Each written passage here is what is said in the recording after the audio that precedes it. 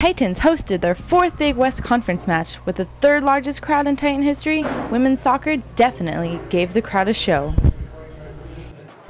In the 27th minute, a corner kick by number 4, Caitlin Milano, was punched out by UCI's goalkeeper, but number 17, Janalee West, was there to kick the ball over their heads and into the net.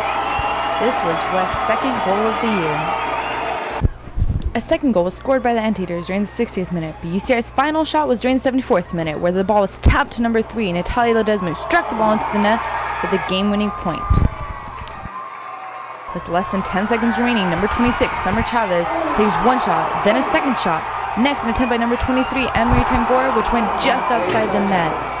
The Anteaters' defense rejected any chances for overtime. I think we played really well.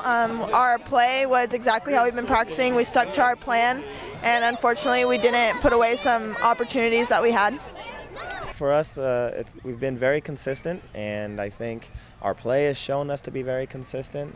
Unfortunately, we don't get the result that we're looking for, but we're going to stick to our plan and keep working hard and come out on Sunday with a good non-conference game against Bakersfield and really kind of tune ourselves up and get ready for a good win here against Northridge next Thursday. In a very physical and competitive match, the Anteaters beat the Titans 2-1.